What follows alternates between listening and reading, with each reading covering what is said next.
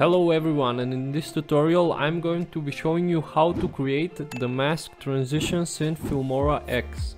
Now, to start this project you need to have a footage that has a big object like this one on the screen, so you can put the green screen over it. To create this transition you need to go to sample colors and find the green color. You make the green color all the way to the end of the screen and double click on the green screen. You go to animations, go to add, and from here you start editing. Use only the X and the Y for editing. So firstly we are going to make it till the end of the screen. Now you will go one frame further and you will adjust the X. Use the rotation if it's needed and required for your project. Now move one frame forward and do the exact same thing. Keep doing this until you have the final result.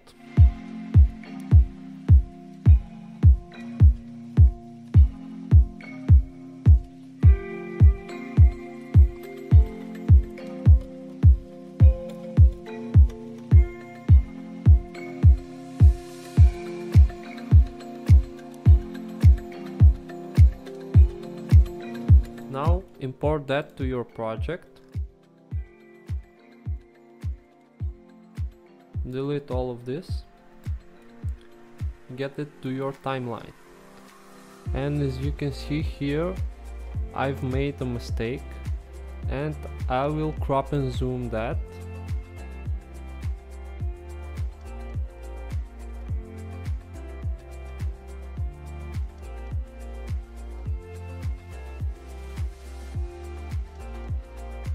The next thing what you want to do is take the footage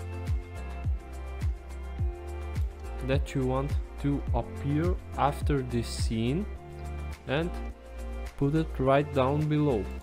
Double click on the first green screen footage and go to chroma key.